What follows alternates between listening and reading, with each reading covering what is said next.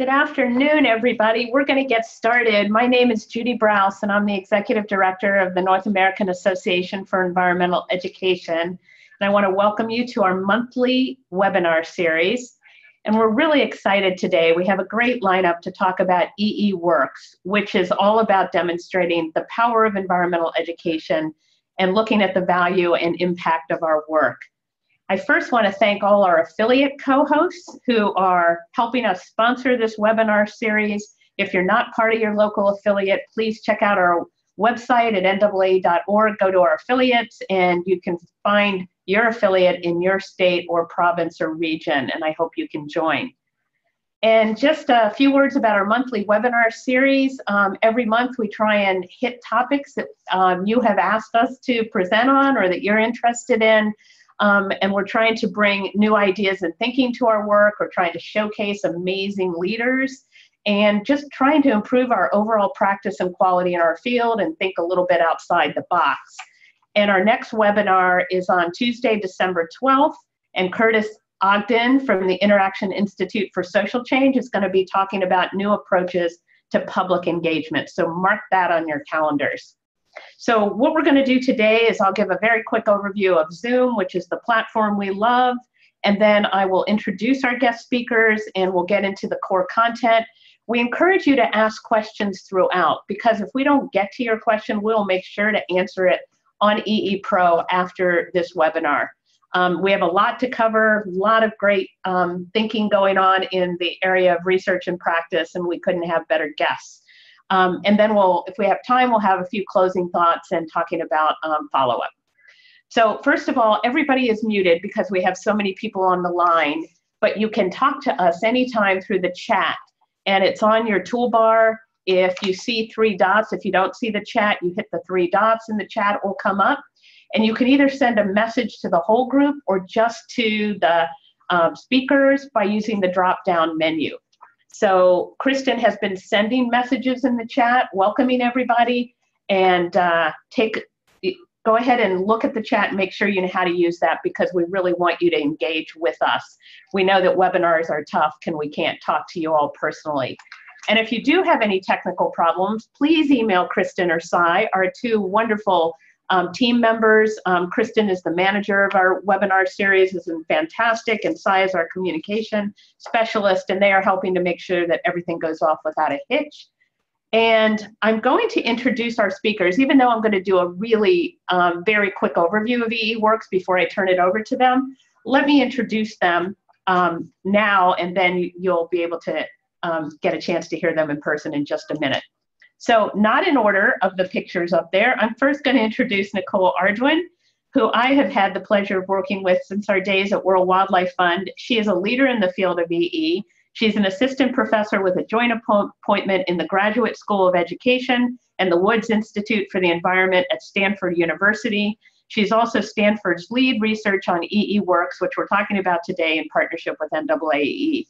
Her research focuses on environmental behavior as influenced by environmental learning and motivated by place-based connections. And she's looking at the use of education, communications, and other social strategies in informal and community-based settings, including nature-based tourism programs to engage individuals and communities in deliberative dialogue, environmental decision-making, and informed conservation behavior.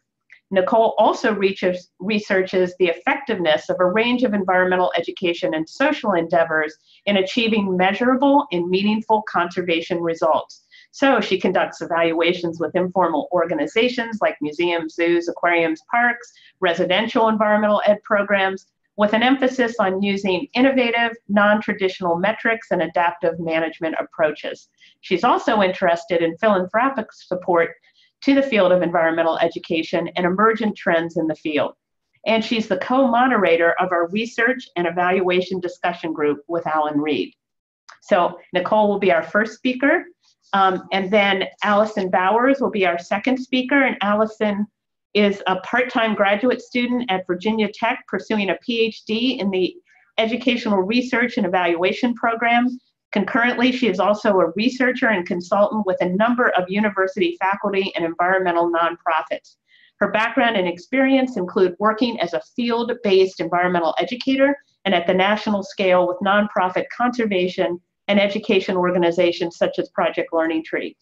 Alison has also worked as a special education teacher. She has an education specialist degree in early childhood special education from George Washington, a master's in environmental education and communication from the University of Florida with Martha, and a BA in psychology from the University of South Carolina. And last but not least, I'm also excited to introduce Martha Monroe, who I've known since we did workshops together in Tonga, Fiji, and Western Samoa for the US Peace Corps about a gazillion years ago. Martha is also a leader in the field and one of the people I rely on so much in my role at NAAEE.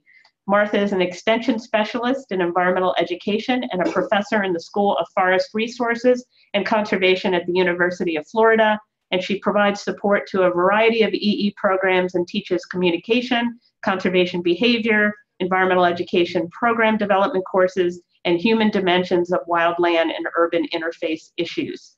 Martha was also a past president of the North American Association for Environmental Education and has worked all over the world, and she's committed to using education to help move communities and nations toward conservation behavior and sustainable systems. So welcome to all of you, and we'll turn it over to you in just a minute, but I'm going to give a very quick overview of eeWORKS, which is a project that many of you have heard us talk about and some of you have been involved with, which is truly looking at how do we demonstrate the impact of environmental education.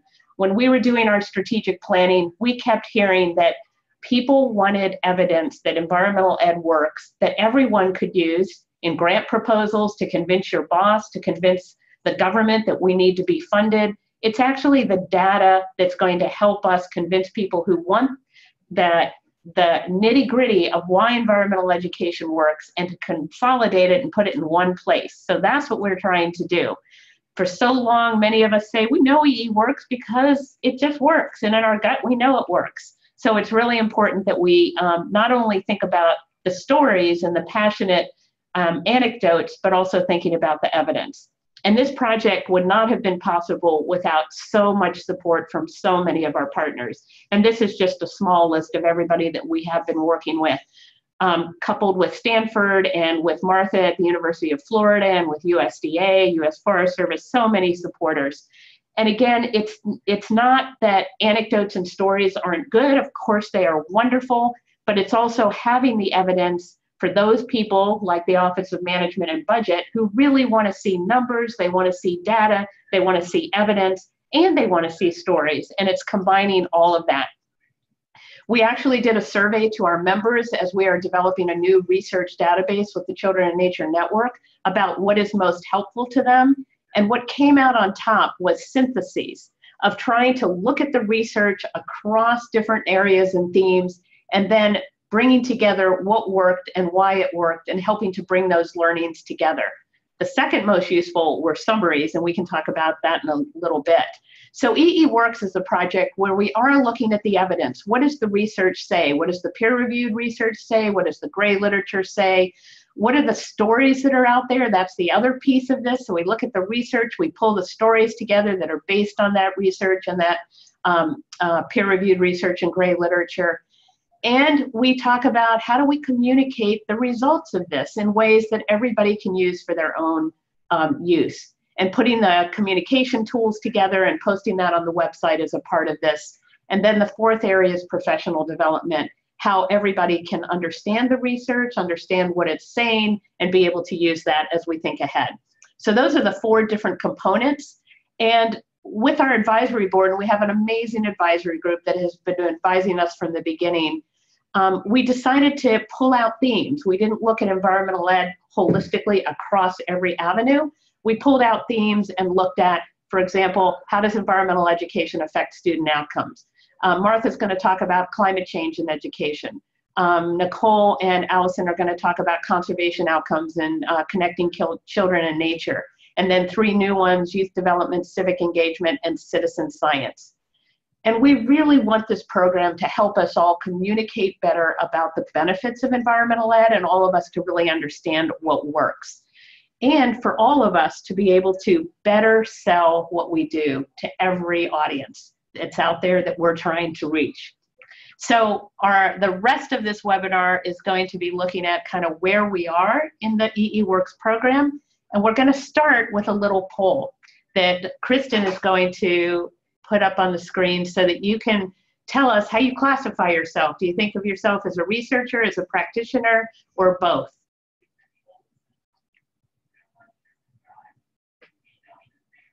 So you just click on that and then submit.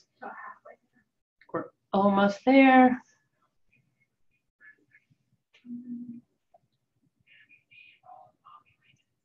And you'll get a chance to see the results in a momento.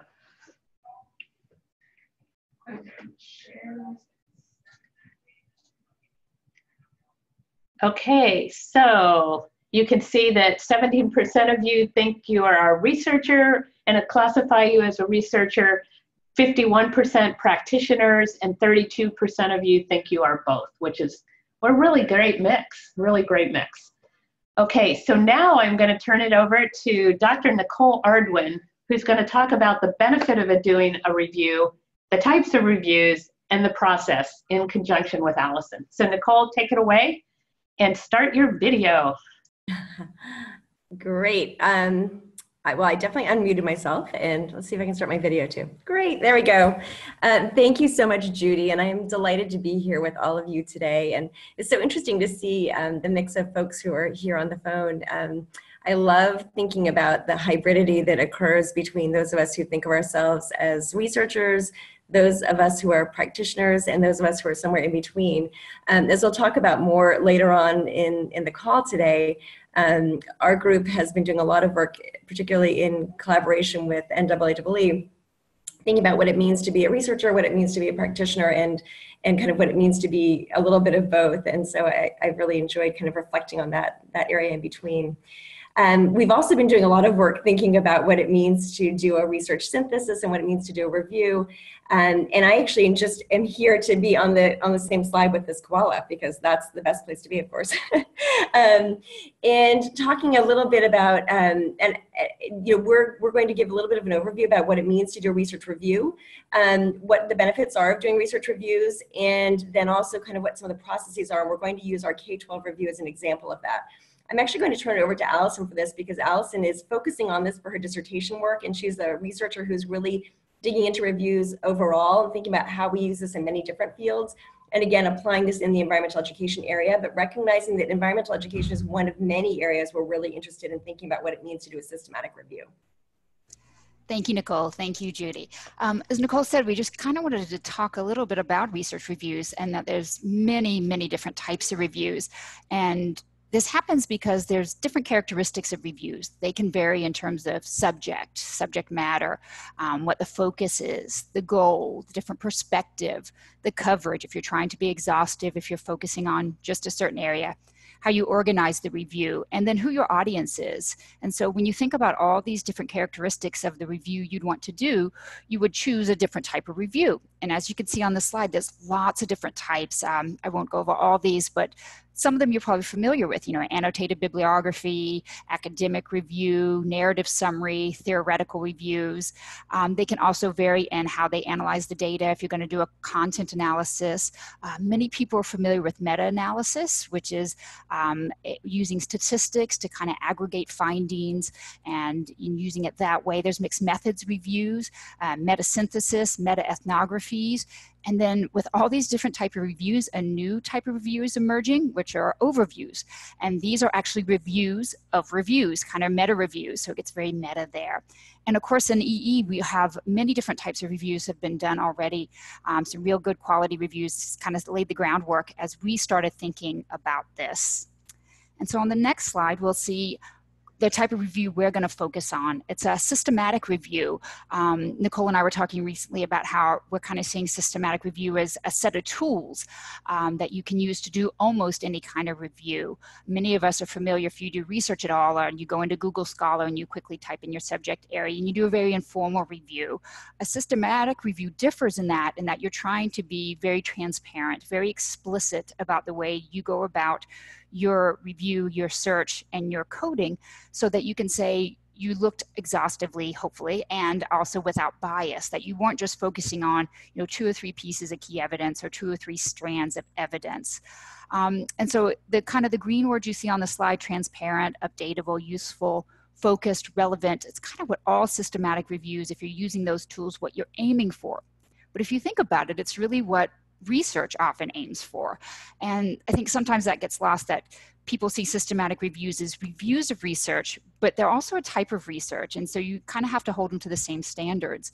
And although there's many different ways to do reviews, there is some agreement about some basic steps. And those are what you see here: formulating the problem, searching the literature, gathering information from studies, evaluating the quality of the studies, analyzing and integrating the outcomes of studies, interpreting the evidence, and then finally presenting the results. So we thought what we would do is kind of share one way that we did a review using the K-12 student outcomes review. Each review is kind of different. They each have their different personality based on, the team, the question, the resources, the timing, and just how people think about it. And so for the K-12 through student outcomes, we started with kind of a pre-review of articles. We knew some really good articles that we liked and thought did a really good job of evaluating or researching K-12 outcomes. And we explored those and said, how do we go about finding others like these? And that led us into identifying our search terms, refining our search criteria, actual conducting the searching, doing the vetting, which is where you read and review the papers in multiple rounds. Then you code the final set of papers. Then we identified themes. And finally, we wrote the review. And so on the next slide, we're going to focus in on one step that I get a lot of questions on, which is the vetting. It kind of seems this mysterious step. How did you start with, over 2,000 articles or studies and get down to 119? And the way that we kind of did this was we did the search and we downloaded all the citations to Zotero, which is a bibliographic management software program. We then began to read the abstracts and discuss each of the abstracts and decided whether to include, exclude. We then went and read the articles of the ones we included. We dug even deeper and did an in-depth review of those and finally coded. And so although we started with over 2,000 abstracts, we then read the whole articles of 426 of those records, got an in-depth review of 142 and ended up with our sample of 119. So once we had our sample, I'm actually going to toss it back to Nicole to kind of talk about what we found. Great. Thank you, Alison. So as Alison mentioned, we did a systematic review of looking at K-12 environmental education programs. And our research questions on this, the guiding question on this was that we were really interested in thinking about what were the outcomes of interest in environmental education programs with K-12 students, primarily in formal settings. And so what was driving this was that we were interested in understanding what were these programs intending to do? So what were those programs really aiming toward? And then within that, we were interested in understanding within the peer-reviewed literature, how is the peer-reviewed literature suggesting that those programs were either meeting those outcomes and achieving those outcomes or not? So we followed the process that Alison has just described. And in the course of that, we arrived at these 119 articles that ended up being our sample that we used for our systematic review. And actually, if you just go ahead, you're welcome to put up all the bullet points here so that everyone can kind of see. We had this interesting sample that we were able to then go through and use as our analytic review. And we had a couple of elements of the sample that I'd just like to point out now in just our short time to focus on this. One thing that we found that was really interesting, we used a 20-year time period for this. And one thing that we found quite interesting in this sample was that there was a huge increase in articles focusing on these K-12 outcomes within the second half of the sample. So you'll see that there was a real rise. So 50% of the sample that we had was really within the last 5 years of that sample. So between 2009 and 2013. So that suggests us, and we can spend more time on this during the question and answer period if that's of interest to you, but something that we took away from that is that there's just really been this increase in emphasis on an outcome orientation in the field of environmental education for a variety of reasons, probably linked to policies in the United States. probably also linked to funding mechanisms in the US and a real emphasis on this kind of, again, this outcome orientation. So that's something that warrants discussion and was something that we found kind of really fascinating within this sample. We also found that there was a huge diversity in the types of research designs and methods that people were using to study environmental education overall, especially within this K-12 sector, and also the approaches that people were using to this. We will also say, though, because of this outcome orientation, we saw a lot of studies that were within the quasi-experimental realm. So a lot of people were really focusing, especially on quantitative data. And that's perhaps, again, not surprising because there's this outcome orientation to it. And again, we can speak more about this in the question and answer period if people are interested in that. So please do use your chat box to suggest places where you'd like to spend more time during that time. Nicole, a quick question. When did you begin this review? Grace asked that. Yes, so that the time period is 1994 to 2013. It's a 20-year review period. And so, you know, as Alison described a little bit during her process review there, one of the most important things during these reviews is to really think about what's the overall kind of the kind of area that you want to bound it. And I know that Martha will talk about this a bit more too when she talks about her climate review, that, you know, one of the challenges with doing a review is that you can, oh, actually, if you could go back to the last slide, that would be great, thanks. Is to kind of bound not only your question, but also bound it in time, because that's a real challenge, that reviews can really mushroom very quickly. And so putting a time cap on it, as well as putting a cap on your question, is really critical. So thanks for asking that question, Judy. So we did find that there were a lot of different kinds of programs. We found that there's a huge range of types of audiences, a lot of different kinds of outcomes. So we found in these 119 articles that were actually 121 different types of outcomes being measured, which was really pretty interesting. A huge geographic distribution around the world, although within that, nearly half of these studies were done in the United States. And again, that's kind of an interesting reflection, I think, on this outcome orientation, again, within the US context. And then, of course, perhaps not surprisingly, there's kind of a varied quality in the type of research. And again, this, I think, relates to the type of funding that people have for the kind of research they're doing, the time frame that people have for the kind of research they're doing, and a variation between people focusing on evaluation and focusing on research as well. And again, I'm happy to dig into any of these more during the question and answer period if there's any part of this sample that really catches someone's eye and that people would like to come back to in more detail. We want to just give you an overall suggestion of who was included in the sample when we kind of cast this net widely, and then tightened it in around our research questions. Okay, now I'd like to go to the next slide, please. Great. So we thought about what were the findings that we had. Again, thinking about that question of what are the kinds of outcomes that people are measuring with this K-12 audience, primarily in formal settings, and then what are they finding? Like, how well are these programs able to actually meet those outcomes? Go ahead with so we found, not surprisingly, that the kinds of focus that comes out of these programs are the traditional type of focus that we would see in the Tbilisi Declaration definition of environmental education. We see a strong focus on things like knowledge, dispositions, competencies, behaviors, and skills, both in the environmental realm as well as what we call these non-environmentally related outcomes.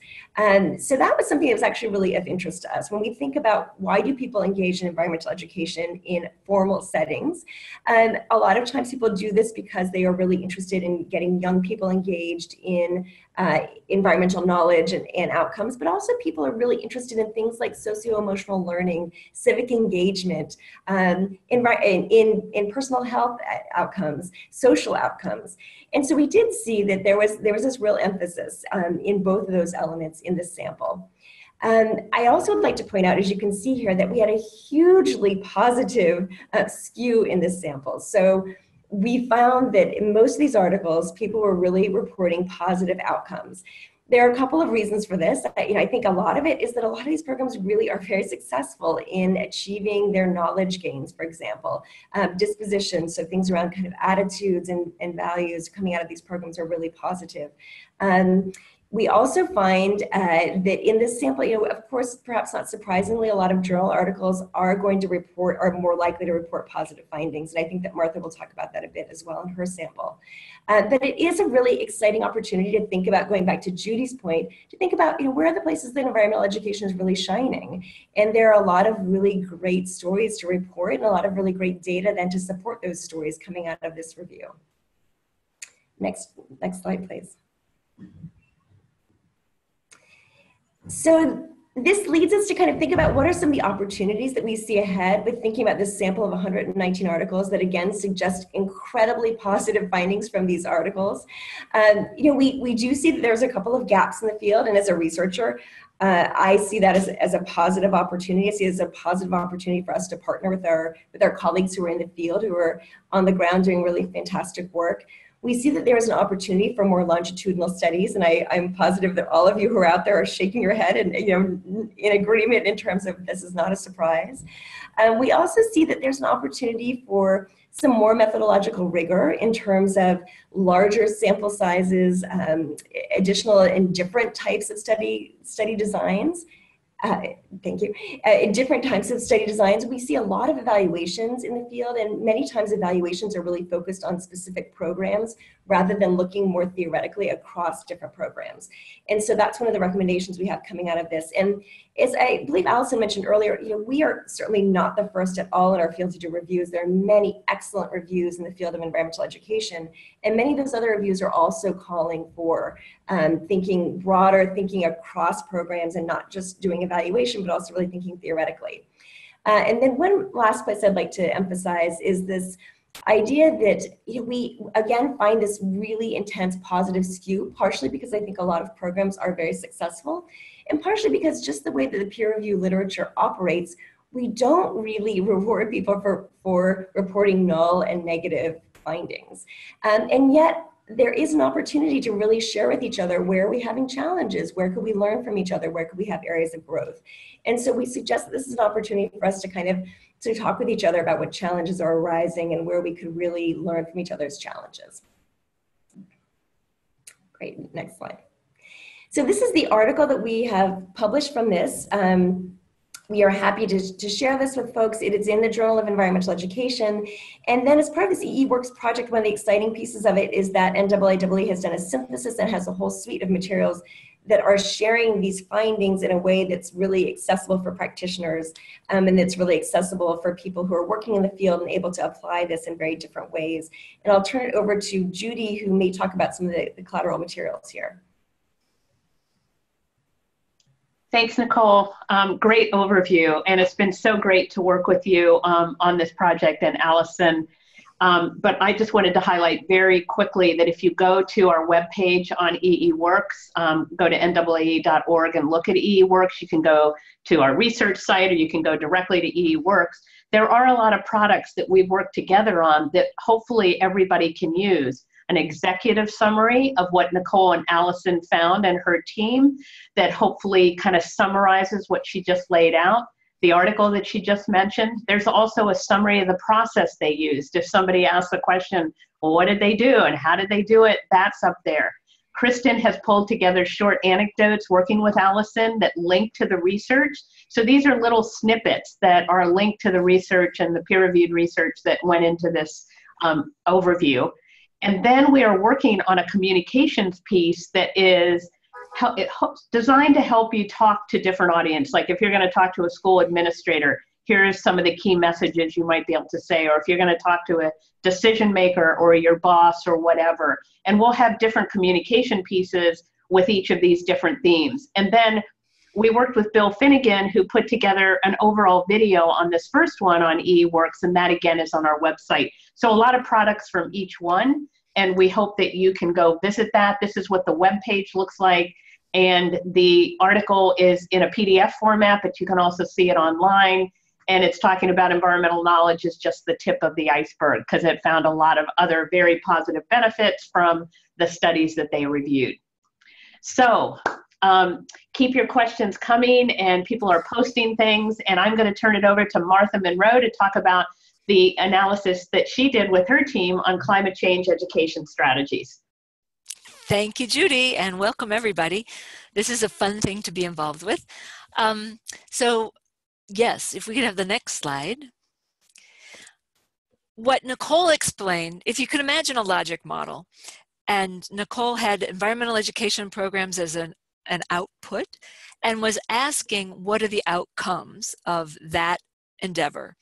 We turned it around the other way and said, when people learn about climate change, what is it that they're doing? So we were looking at the outputs instead of the outcomes, because our outcome was a given. It was climate change is what they learn. So our question was, what constitutes an effective climate change program? We found about 1,000 abstracts in the same process that Alison described, and we went through a decision tree to decide if they were going to be in or out, and arrived at 49 papers. I will describe 3 categories, which we've summarized from the 6 themes that we came up with. And just so you know, the decision tree is kind of essential to think about. We had these 1,000 abstracts, and the first question was, is this really appropriate for us to use? Is it not a dissertation, not a book review, a paper in English, and not doubles, because sometimes you get 2 of the same thing? So how many single appropriate papers are we looking at? We read all the abstracts and said, does it really focus on climate change education?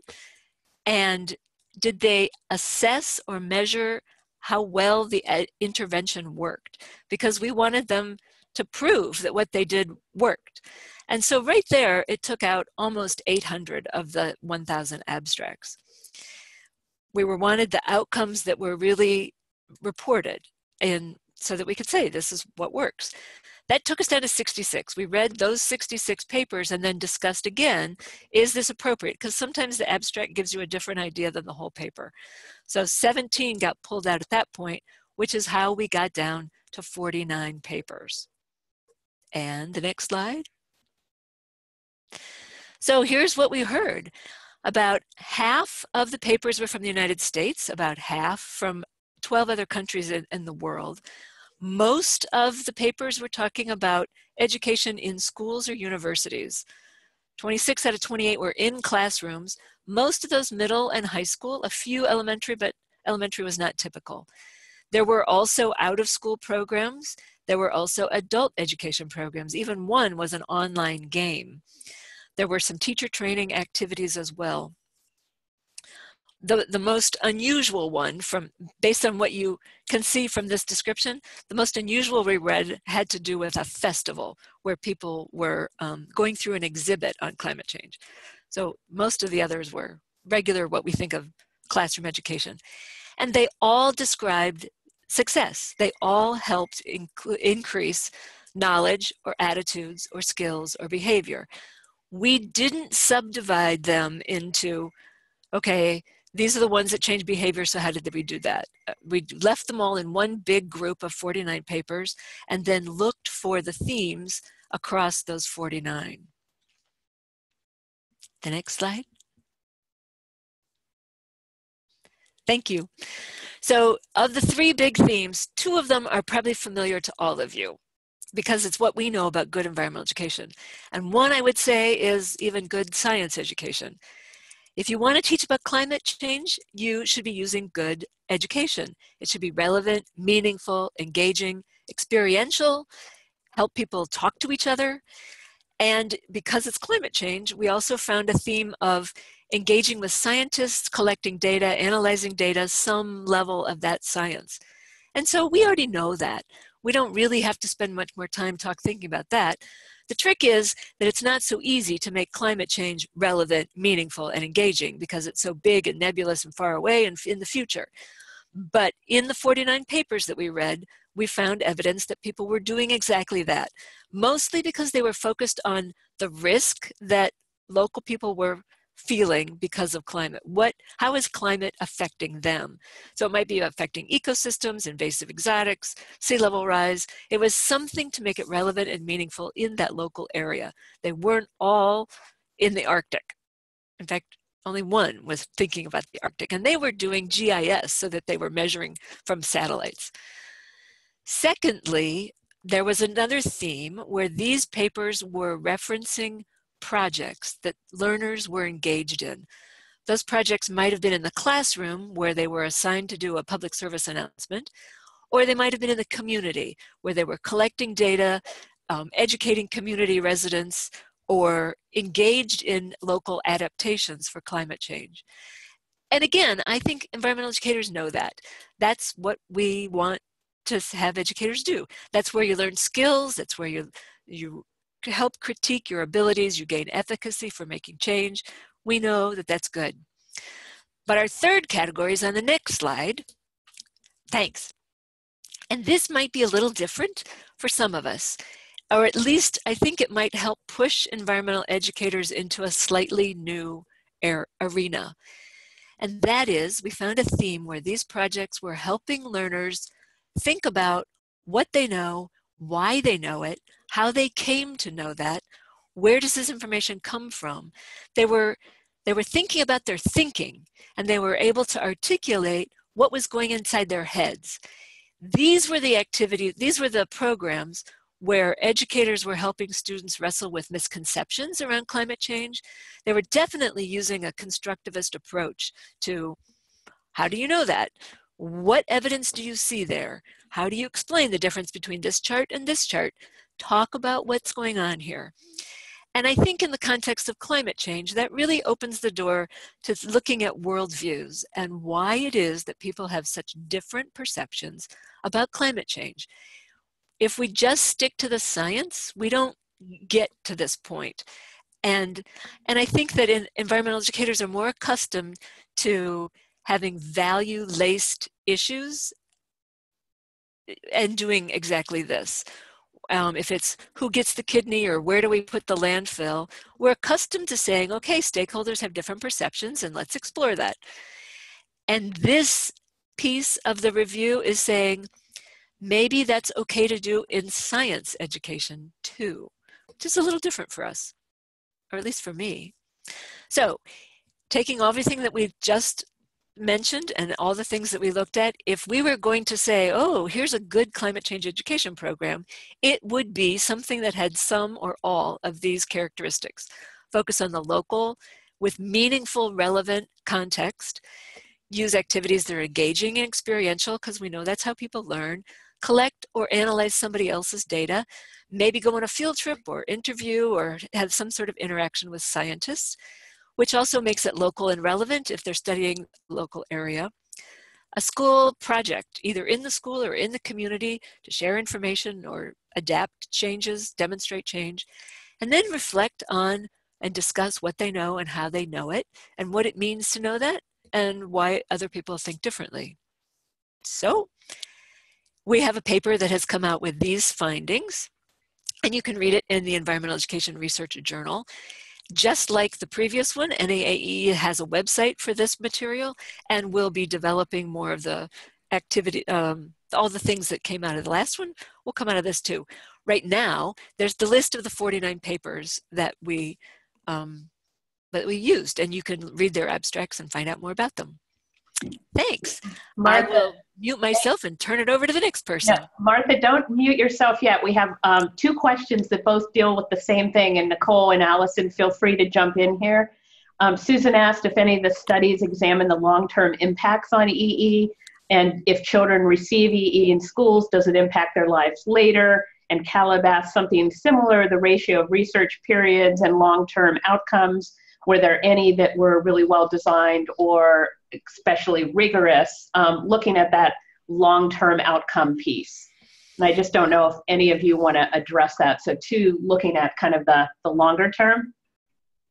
So one thing I can mention is that all of the papers came from peer-reviewed research journals, which means the authors are writing, they're answering research questions. They're not answering our question. They're not saying this is what makes climate change effective.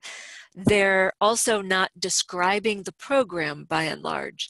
They are answering a research question in the context of educating about climate change. So none of the papers that I can remember right now answered specifically this question about long-term impacts, in part because they're trying to get a paper out and there's a short-term window there. So part of it is just the context of how we were searching made it unlikely that we would be able to answer that question. But I'll keep thinking about that as Alison and Nicole talk, and if I think of anything, I'll put it on the chat room. Thanks, Martha. And Nicole, I'm going to turn it back over to you on the conservation outcomes review, and we'll stop at the end again and see if anybody has any questions. Great, thank you. And actually, you know, I might turn to Alison for just a second, because we do, yeah, I think our, as mentioned, our search criteria was a little bit different than Martha's, and so we did have a couple of papers in our sample that did have slightly longer term follow-up. Although, as I mentioned, you know, certainly I think the longitudinal area is one where we could do a lot more work. But Alison has a couple examples of papers that I think would address that question. I do. So in our article, on one of the tables we actually included, we focused in on, we identified 34 in our sample of 119 that had some kind of delayed assessment follow-up. And that length of assessment kind of varied. We had less than a month to 1 to 6 months. Most of the follow-up was done 1 to 6 months after the program. 26 of the studies looked at it 1 to 6 months, and 2 studies actually went as far as to looking to 2 to 3 years is as far as we saw in terms of length. And there were a couple of them that I can follow up and send the list of them. One of them I remember was a study in France with batteries and recycling of batteries, and they followed up. And I remember it being a pretty solid design. And then we had one that Nicole actually did, was in the follow-up as well. And I think that was a 6-month, although Nicole probably knows the details much more than I do. Great, thank you. And those are great questions. And yeah, we're happy to send out, and actually I think, you know, after this webinar, we will send out kind of a grouping of resources as well. So we are happy to send out the resources that we have. As Alison mentioned, and similar to Martha, we have an online resource that lists all the studies that were in our paper. And so we can send a link to that as well, in addition to any additional articles. So great questions. So I'd like to move on and talk about the next 2 reviews that we are in the thick of things with these 2. And so I'll just mention these briefly, both in the interest of the fact that we're in the midst of them and also in the interest of time, because we have a number of other things to cover. So the 2 that Alison and I and teams of other researchers are working on right now is that we're working on one right now that's looking at conservation, and so the link between environmental education as a strategy and conservation outcomes. This is one that's really near and dear to my heart, because what brought me to the field of environmental education was really a passion for environmental conservation. And as Judy mentioned at the beginning, she and I first met working at World Wildlife Fund together. And so this is the kind of question that you see on the, you'll see on the screen, the guiding research question here. This is the kind of question that Judy and I get all the time from our colleagues in conservation. And so people are always asking, how does environmental education actually contribute to improving the bottom line of environmental conservation? Or our colleagues who work at places like US EPA or Fish and Wildlife Service or Forest Service, they're always getting questions around, what does this actually mean for environmental quality? And so that's a fantastic question. It's one that, you know, can be tricky to answer, because there's so many different ways of parsing that question and thinking about what do you actually mean by an environmental quality outcome, or what do you actually mean by a conservation outcome. And so, as going back to thinking about how Alison was defining that question at the beginning and how we do these reviews, we spent a lot of time thinking about what do we actually mean, how do we operationalize these terms. We ended up using the Rockstrom et al. Definition around their highly cited article around planetary boundaries, where they talk about these kind of various planetary boundaries that are kind of actually nice buckets that are pretty encompassing of various different ways of thinking about challenges that are facing our planet currently. And we use those then in combination with various terms for environmental education. So environmental education, education for the environment, education for sustainability, sustainability education. So by kind of combining all these different terms, we're then able to look at how those combine with things like biodiversity conservation, with with water quality, with air quality, with all these kind of different challenges as defined in the Rockstrom framework.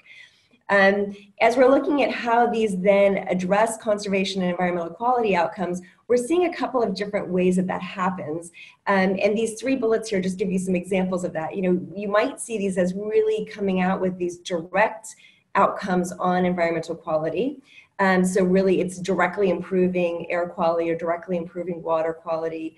And really you'll see that direct improvement. But as you can imagine, that's probably, we kind of joke, we call it kind of like the holy grail. That's kind of like the hardest place to get to, because to make that direct link can be a challenge for a number of reasons.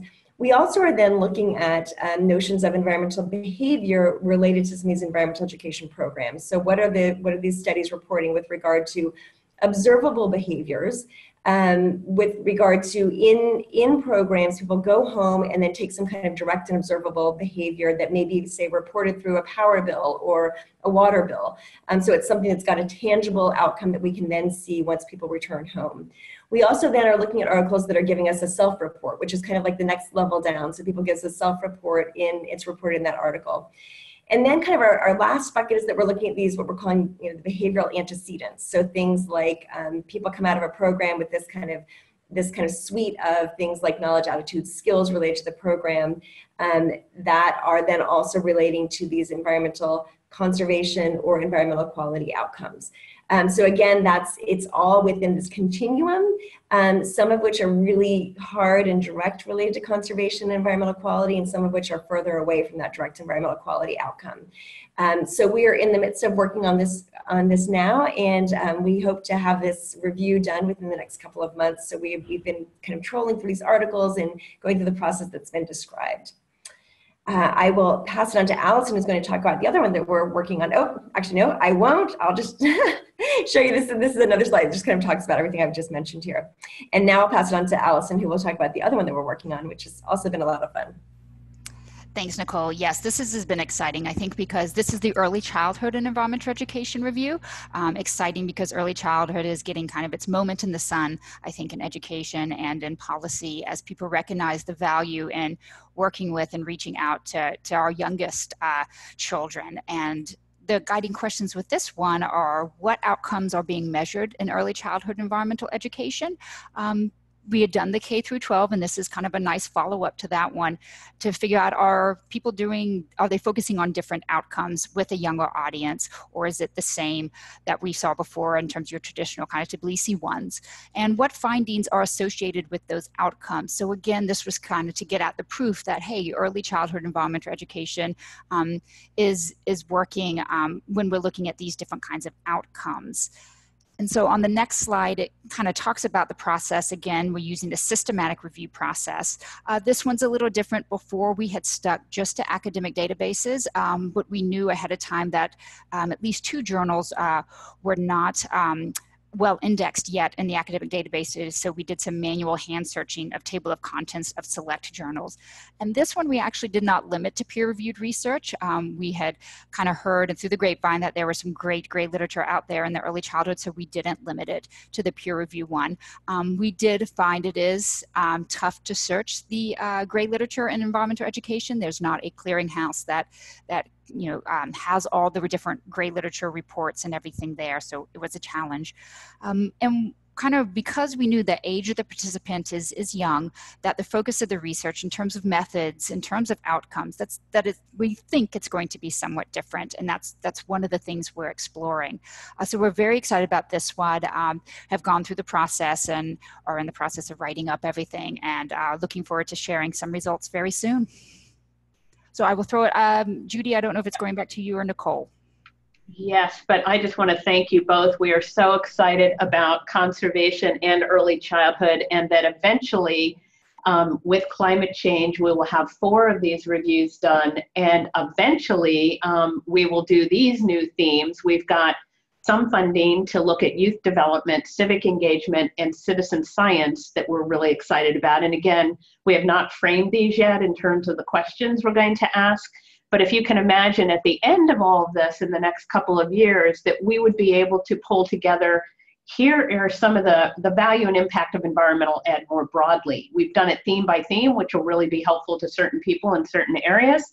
And then we also have funding for one additional theme. And the themes are so interesting because everybody has such different ideas about what would be most important to them. And we've tried to gather all the ideas from our different supporters, funders, colleagues, practitioners, researchers These are some of the other themes that we're looking at: diversity, environmental justice, health and wellness, green schools, professional development, because we talked a little bit about that in K through 12, overall environmental literacy, and residential environmental ed. And there were many more in addition to that. So if anybody has ideas, love to hear your thoughts on what themes might make sense. And hopefully we will have this collection that all of us will be able to use in our work, and to be able to learn also not only what is working, but also where the gaps are, as Nicole and Martha and Alison have mentioned.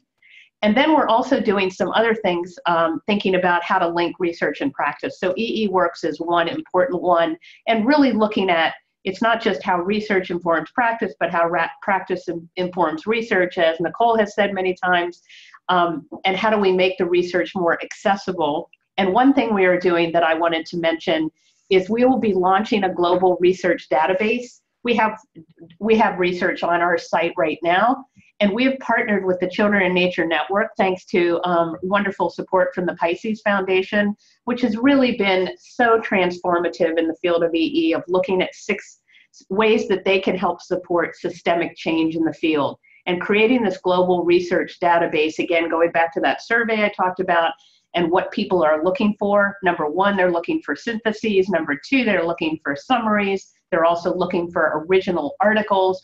We want to be able to provide a place where they can come and find what they're looking for to help in whatever way, whether you're a practitioner, a researcher, or both. So we're hoping to launch phase 1 of this at the end of January, and we'll have more about that in the future. And another thing that we're doing as part of EE360, which is the National Educator Training Grant, a partnership between, actually a cooperative agreement between NAAEE and EPA, with a number of amazing partners, including Stanford, and working with Nicole. And I wanted Nicole to just talk about the piece that she's doing with her colleagues on research and practice. Great, thank you, Judy. Yeah, this is, I want to be sensitive to time because I can see there's lots of terrific questions popping up here. But I mentioned briefly at the beginning that that our work on this initiative has dovetailed really nicely with the eeWORKS initiative, has dovetailed really nicely with some of the other efforts that we've been undertaking, that has caused me to reflect even more deeply on kind of my role as, you're seeing me here as in my role as a researcher, but I also feel really passionately about the work that I do as a practitioner. I'm an educator here in my role as a university professor. I also work with my daughter's Girl Scout troop, and as a leader and do education there. I do a lot of community-based education, and I have been working in this role with Judy's team, and our team here has, in kind of really thinking about what are these connections between research and practice. And we've been doing workshops here using design thinking process to try to think about getting beyond kind of I think we often use as a shorthand term, we think that the barriers are tools, that people don't have tools to better connect research and practice, or people don't have time to connect practice and research, or people maybe don't have the resources for it, all of which can be true. But we're also trying to dig in more deeply about what are some of the other barriers and what are some of the other facilitators for connecting those. And it's been a really exciting process, and really actually emotional and interesting process to kind of see what are some of the ways that we can better facilitate these connections. And also, as Judy mentioned, not only, we often put research first and then say practice, but also, foregrounding practice as well, recognizing that especially in the field of environmental education, but also in so many other fields like public health and international development and diversity, equity, and inclusion, there are so many places where practice, I think, is really ahead of research, and recognizing that that's a place where we really need to understand the kind of intricate connection between both of these areas. So I would like to invite you to think about, as we offer additional workshops around this, I would love to invite many of you to join us in this journey, thinking about how we can really use practice to inform our research, and also how we can use research to inform our practice, and recognizing this critical partnership. Thank you, Nicole. I think it's quite amazing that we were able to, I think, stay on time a bit, and we have just a few minutes here for any questions. The one I'm seeing is several people have mentioned environmental justice, environmental ethics, possible themes, and I think we'll just go right to any closing thoughts that the three of you have before we close this out. And again, I encourage you to write any additional questions you have in the chat box, and we will answer them on EE Pro in the research and evaluation discussion group. But Martha, Nicole, Alison, any thoughts about the future, what you're learning, any closing thoughts before we go into the wrap up?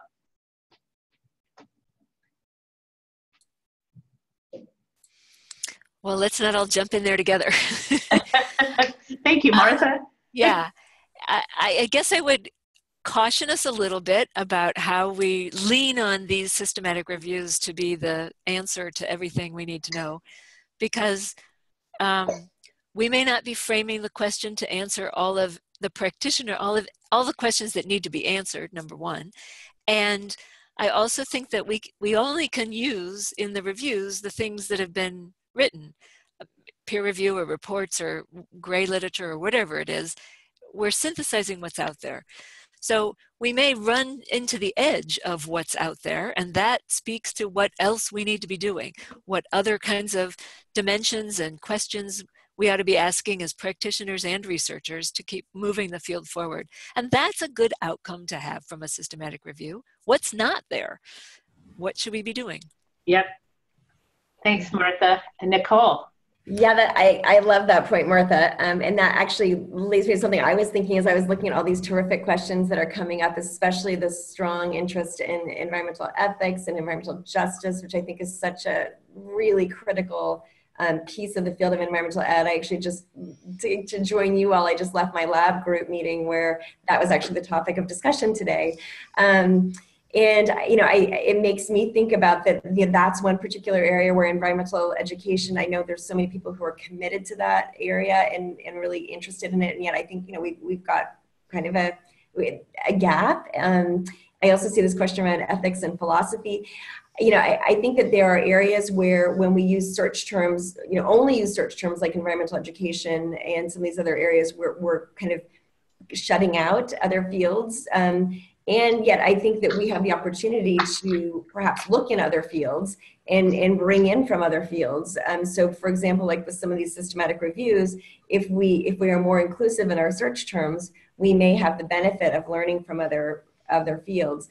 I know that we've talked in some other webinars we've done with NAAEE about the beauty of the field of environmental education is that it's interdisciplinary, it's multidisciplinary, it's transdisciplinary.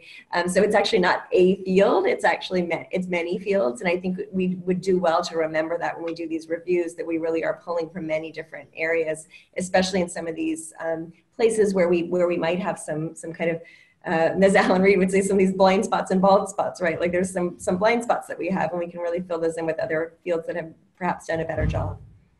Thanks, Nicole. And Alison, any last words? I do. I think I just want to echo what Nicole and Martha are saying. Really, I think the value of a plurality of reviews, that reviews, they differ. We could have the same question and go the same methods, and just depending on who's on your team, it really does. We like to think it's more objective than it probably actually is. And so I just echo a call for, you know, more research and more reviews. I think it's clear that all the research out there, we need more and more synthesis. And I think the more people we get involved, the better. Thank you all so much. We couldn't have a better crew on today. So much interesting thinking around this. And I know we didn't get to everybody's questions, including Pamela, your question about NAAEE connected to farm to table and food systems education. And we'll take a look at all of these and try and answer them again on EE Pro. If you want to know more about eeWORKS, please go to NAAEE.org and look at our work and go down to programs and see eeWORKS, or you can also go to our research page, and there's a lot of information that we talked about. And again, we'll continue the discussion on the research and evaluation group on EE Pro. You can also keep learning about new webinars, not just our webinars, but you can find out about our webinars. Kristen is amazing at advertising what's coming up next. And please weigh in on what you think would be a good topic for the future. You can go to EE Pro here, look at learning site, look at webinars, and find out what else is going on. And again, December 12th is the last webinar of the year. Hard to believe we're getting to the end of the year already. And we would love to have you take 5 minutes to take our webinar survey. And I think Sai will probably click that into the chat box so that you can just click on that and be able to take the survey. Some of you also asked about, is this going to be recorded? And yes, it's recorded, and it will be posted on ePro, so you can listen to it again, or you can send it to your colleagues. I cannot thank you enough, Nicole and Alison and Martha, for all your insights, all the hard work on this.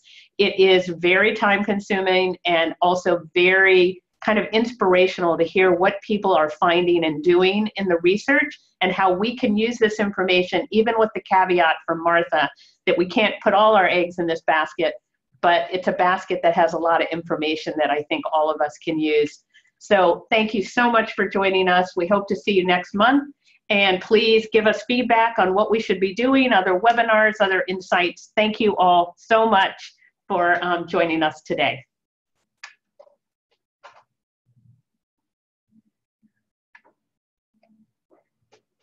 Okay, you guys.